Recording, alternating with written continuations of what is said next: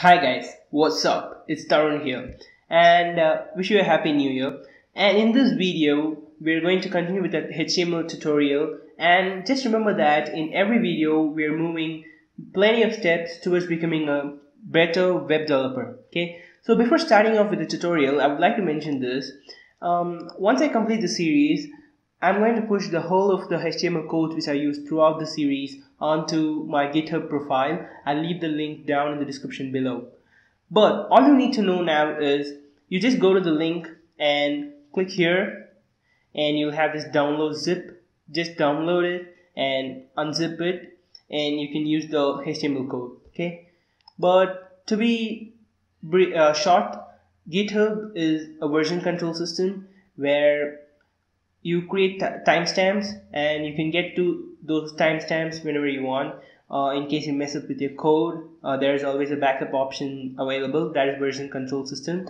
I'll probably make a tutorial on GitHub too soon, but let's continue with our HTML series for now.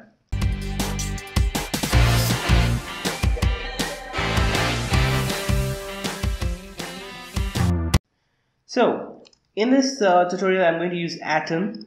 It's a text editor. Remember, I've told you many text editors, so it's one of them. Atom is awesome. So before moving on with the tutorial, I would like to show you a package in Atom called Atom Live Server. So to install this package, you need to go to File, Settings, and here, Install. And in the search packages, just type atom-live-server and hit enter. Wait for it. So we get this Atom Live Server. Just hit install. If you're wondering what Atom Live Server is, in the previous tutorial, if you remember, we were writing the code, then we were going onto the browser and reloading the page and all those things. But when you have Atom Live Server installed, as you're writing the code and whenever you hit save, it itself is going to automatically say reload the page and fetch the content from the HTML file. Okay, so that is Atom Live Server. It will come in handy when you're like experimenting features or teaching somebody, like how I'm doing. So let's wait for it to install and then we can proceed with our tutorial. By the time it installs, I would like to show you what we did in the previous tutorial. Here is a file which we used for the previous tutorial. So let's just recap very quickly. So doc type HTML tells the browser that the document type is HTML. It's not necessary, but actually it's a good practice to use it. Then all the HTML documents start with HTML tag. Then you have the head tag, you have the title, where this Tharun Shiv /HTML, that is this title part, and you have the body. Within the body, we'll have the actual content. You're seeing this actual content. Everything must be inside the body, at least in most of the cases. Then you have h1 till h6, where h1 is the largest and h6 is the smallest. Let's see if it's installed. Yep, it's installed now. Just now, once it's installed, just go to packages, and if you don't find it, it's down here. So you just hit start server and wait for it to start. By the time it starts, let's just continue with our recap. So you have the P. Okay. What is it showing? If it just shows like this, then you just hit on HTML1, then boom, you're here. Okay, so we have the paragraph tag, that is this one. This is a paragraph. We've given the color, so it shows up in blue.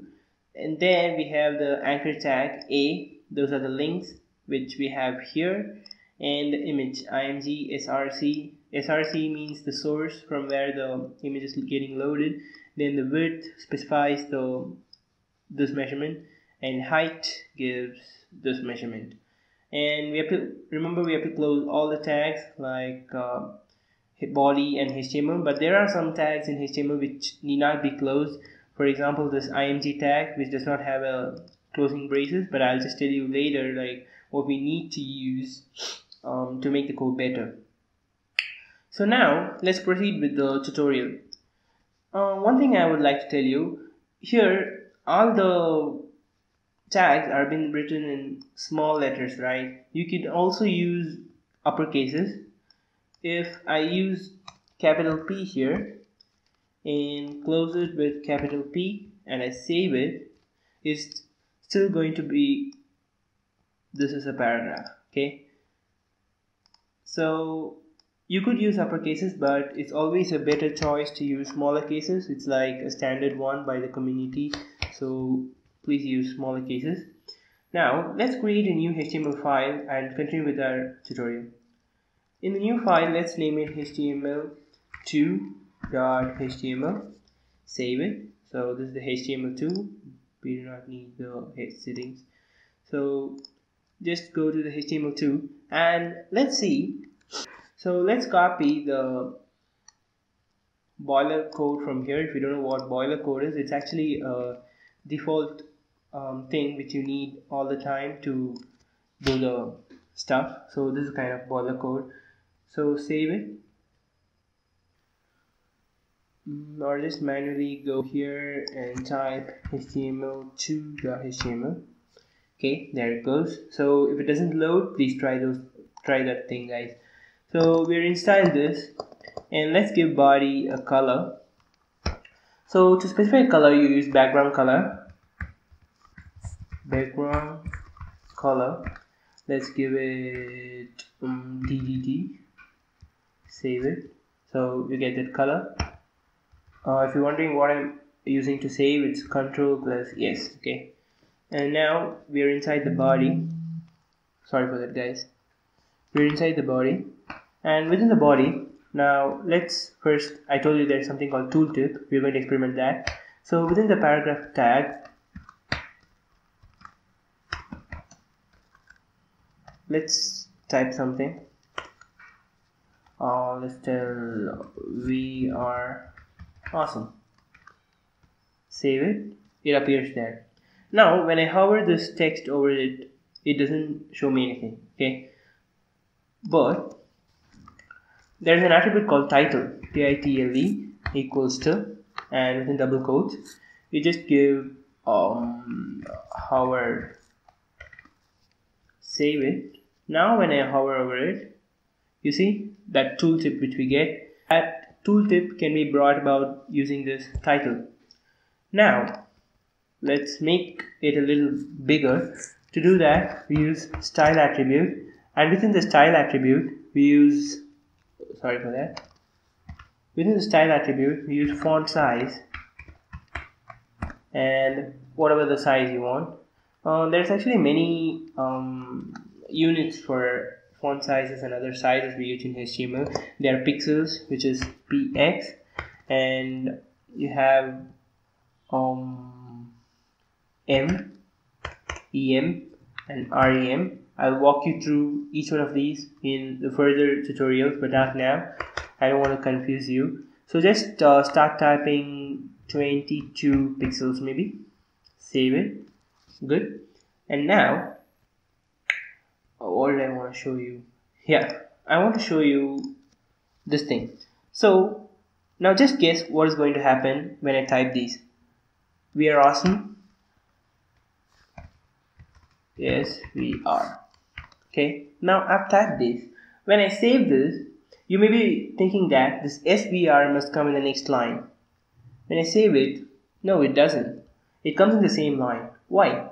Because HTML code are not much bothered about the white spaces we use in any of the tags. So if you want to send it to the next line, you have to use BR save. See, it goes to the next line. So when you use the BR tag, whatever is there after the BR will come to the next line. Okay, at least in most of the cases. So this is one of the things. Now let's try one more thing. Just copy this. Let's use a BR so that we make sure that we go to the next line. And now let's use this. Yeah, you are right. Save. You didn't come to the next line. Okay, but it doesn't follow the white space also? You may ask me. Yes, it doesn't. So what you need to do if you want it exactly like this, I'll show you. Just copy it so that we get the difference. Give another break and paste this. You may ask me why I'm using this. I told you some of the tags doesn't have an closing tag, so you use this one, this / just before ending this one, so that it looks neat. More than that, not more than that, nothing more than that.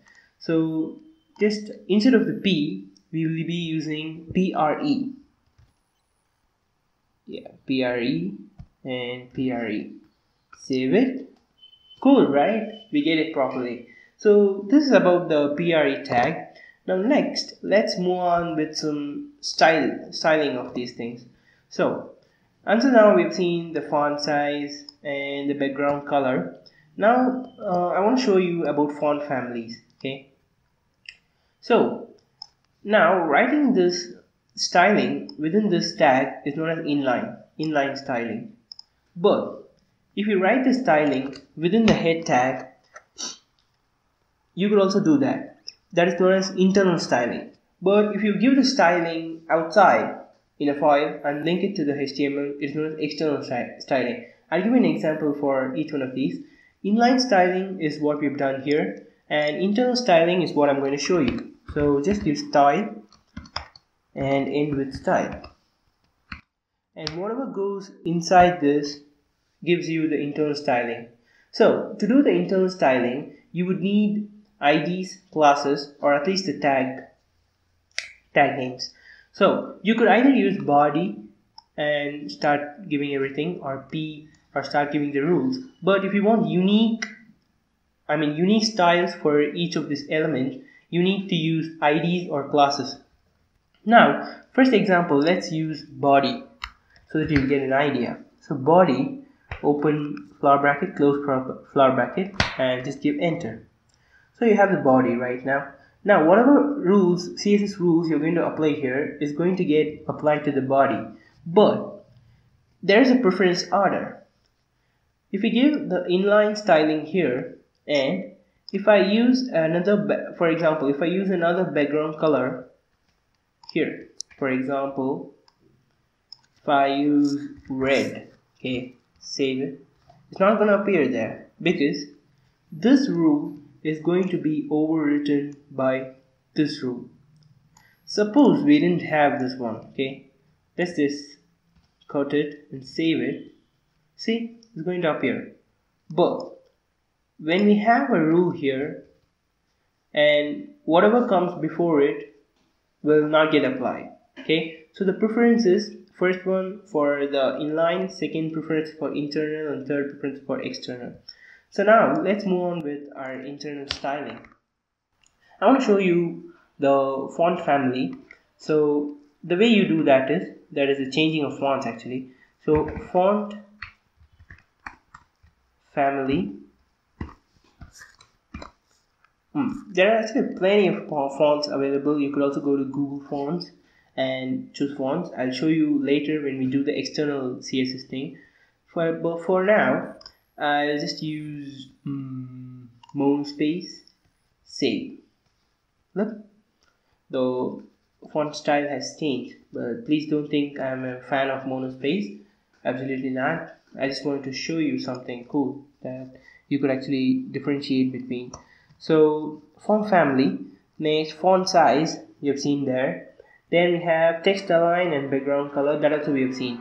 There are a lot of styling attributes which we have to go through. I will take you through each one of them in the future tutorials. But that's all for this tutorial. Thank you for staying with me. See you in the next video. Goodbye.